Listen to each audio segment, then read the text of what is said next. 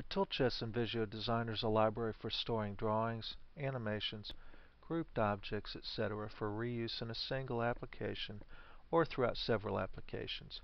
The user folder is for Toolchest items that you create. How does it work? First, we'll select the Toolchest icon to pull up our user folder. There are several created by Schneider folders and the user folder.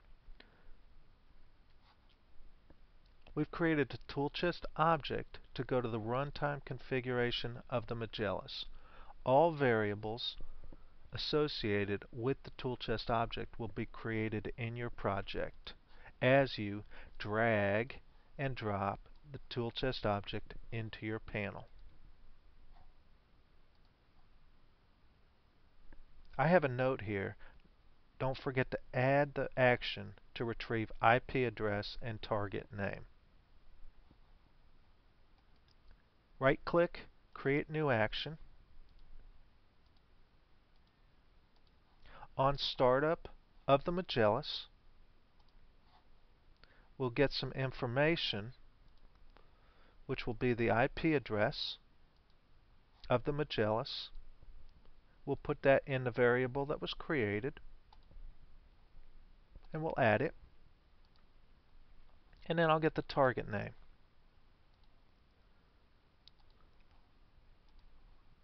Add it. Now I can simulate this application.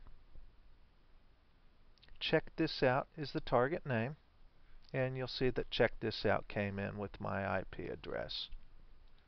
So now let me show you how to create this Toolchest object. First, we'll delete the Toolchest object out of the Toolchest. And I've got a project already created. So I have some issues with my grouped object. So what I'll do is I'll look up the graphics list, and I've spelled configuration wrong.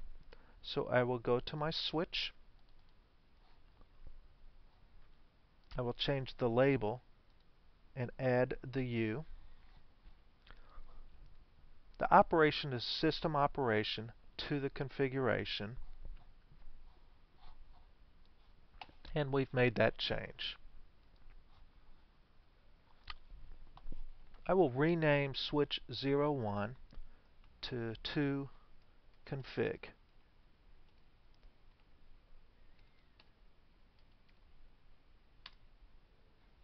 We'll look at string display 01, which is the IP address.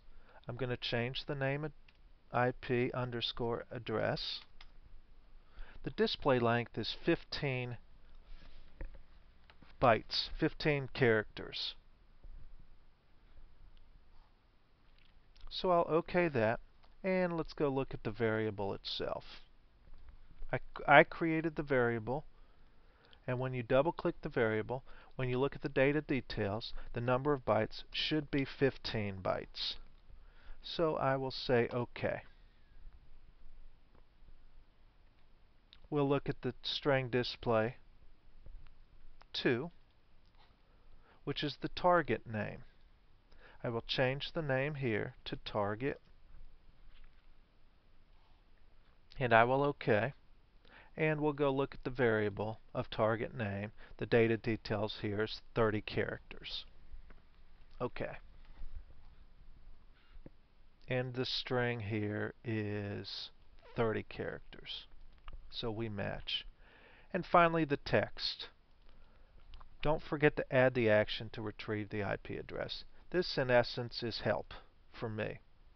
So I will change the name of the text to help. And I will select the entire grouped object and call it to configuration.